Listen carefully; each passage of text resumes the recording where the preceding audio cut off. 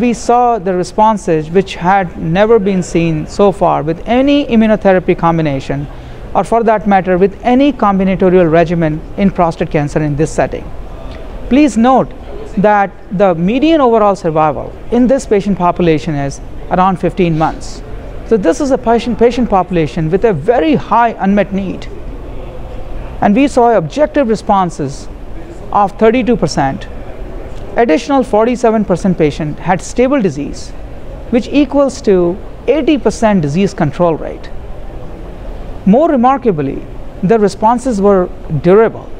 The median duration of response was 8 months. So I think all this put together, these are very exciting outcomes, like outcomes data we are seeing. More importantly, we did not see any new safety signal. So Cabozantinib with Atezolizumab, both are approved drugs for various other disease settings.